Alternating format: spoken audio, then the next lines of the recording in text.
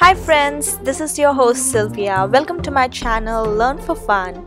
So today I'm going to be showing you how to make these perfect fried onions, especially for biryanis or for garnishing different kinds of pulaus. Fried onions are a very important or integral part of biryani, and they add a lot of flavor to the biryani. So let's get started. For this, I've taken 2 large onions and I've sliced them like really thin, about this width.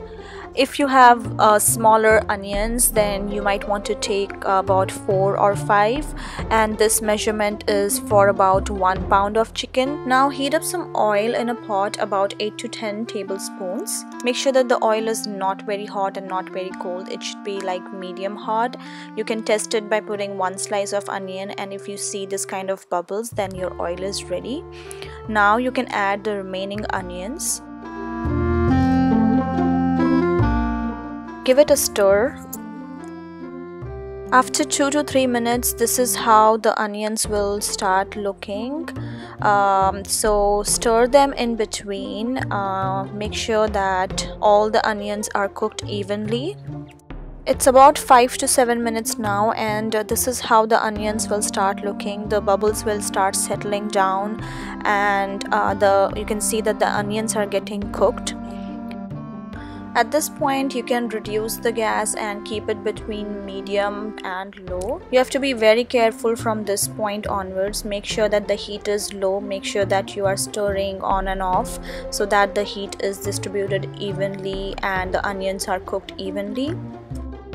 So don't let the onions get browned in the pan. Since the onions have absorbed so much of oil and the oil is still hot, the oil will help the onions get brown even when you have taken them out of the pan.